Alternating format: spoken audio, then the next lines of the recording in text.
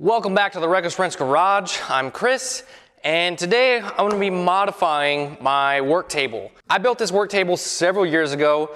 It was made for my little two-car garage that you guys have seen in a lot of the older episodes. This is a 20 by 40 table with a 1/4-inch top, and it's a 41-inch table height, so it was made for a very specific spot in my old garage, but I still use it and I still like it. I think it's time to update it.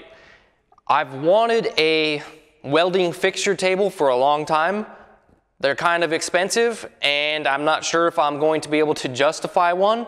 So I figured, hey, what the heck, why don't we try and make our own out of what I have first, and then maybe eventually I will buy a bigger and badder table. But for the time being, I want to modify this one. I already know this table's not precision flat. I built this in a garage with a speed square. This fixture table isn't going to be made for aerospace welding.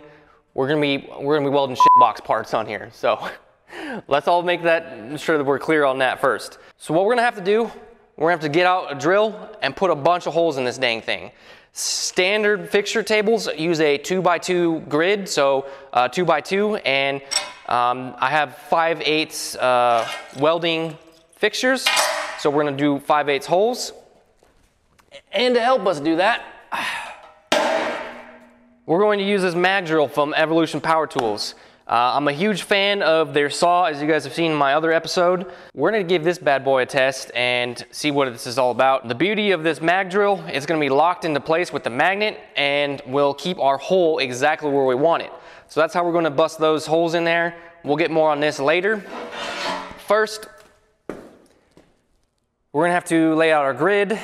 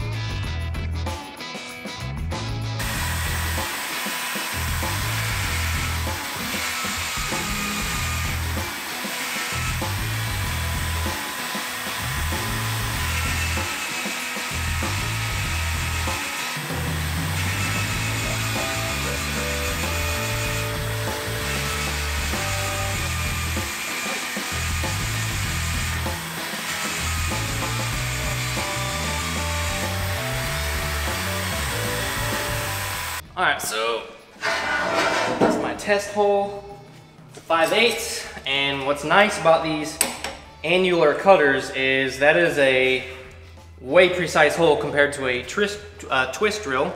So let's see the idea. Pop that in there, and I haven't counterbored these at all, which I plan to. So we can put sheet metal down, something else, clamp it straight to the table. Oh yeah. That's freaking badass. That's gonna work really well. One down, 208 more to go.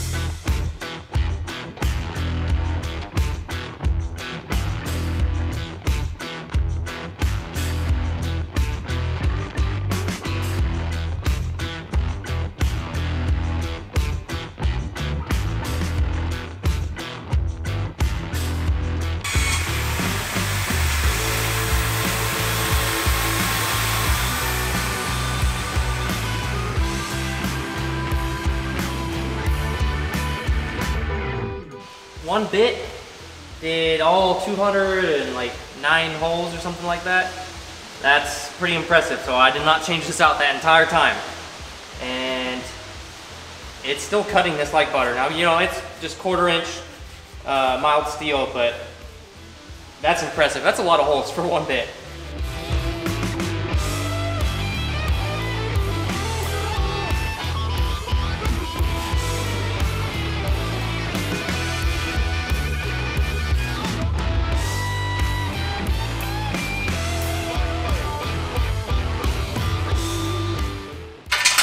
Well, after drilling holes for about 5 hours, 6 hours, could test the fruits of our labor.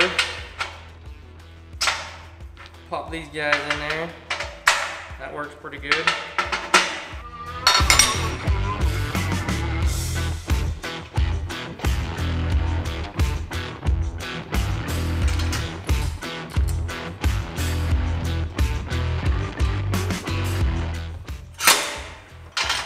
So yeah, you guys get the idea. I could put all sorts of things in here and lock them in. Pretty dang slick. Back at another day, I have the proper size counter bit now. So this is a 3/4 inch, which is going to be the right size to really do a nice little countersink edge right around the top. It's not gonna be super deep or anything on that, but just to take the harshness away from that edge. Go through, zip through all these holes again with the hand drill and just put that nice little bevel on the top. We'll flip the table over, clean off the bottom. I wanna make a couple little mounts for some of the accessories I got, you know, the clamps and the little stops, just to help keep them off the floor or off the shelf or whatever and store them on the table somewhere.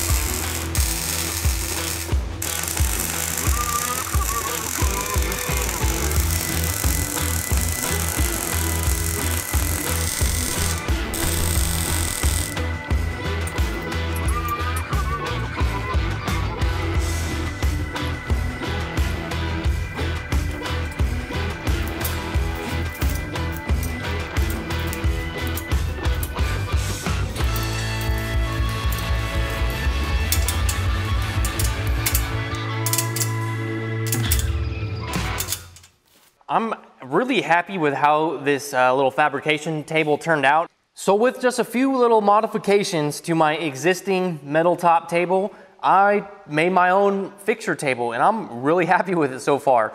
I did one little test project with it where I built a new stand for the Evolution saw that I just got, and it worked awesome. Being able to lock the materials down to the table, use a square, use the little lock bars, it has been great. And I didn't really have to do too much, as you guys saw. I mean, I spent a lot of time drilling holes, yes. But I will say this mag drill came through in clutch. That annular cutter, these holes are super accurate. That cutter didn't wear out. I have a few other sizes, so I'm really looking forward to using those more often. Definitely recommend the cutters. This mag drill did exactly what I wanted it to do. It locked itself down to the table, stayed where I needed to, and it just worked. It was great. So just a couple little modifications to something I already had, and it is much more usable, much more versatile in the shop here, and I'm looking forward to continue using it. But yeah, hit that link in the description if you're interested and use code RWG5 for a discount. It's funny, I was thinking about just scrapping this whole table as it was and just buying a fixture table, but honestly, I'm really glad that I made my own or just modified what I already had, because number one, it's cheaper, and then I also was able to repurpose this and make it work for me. Maybe you guys have something in your garage or shop that you could do the same thing. Maybe you're thinking about getting rid of it. Sometimes just a little bit of elbow grease can go a long way and really change something into an entirely different tool or give it a whole new purpose in your shop. Anyway, guys, that's it for this episode. Thanks for hanging out in the shop with me today. And until next time, stay reckless.